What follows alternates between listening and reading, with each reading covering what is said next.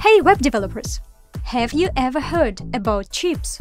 Or cookies having independent partitioned state? Wonder how chips can be used in your solution? The partitioned attribute lets you obtain a cookie to partition storage with a separate cookie jar per top-level site. The cookie is double-keyed by top-level site as well as the domain that sets it. Chips is useful in cases where cookies can be isolated to the embedding site.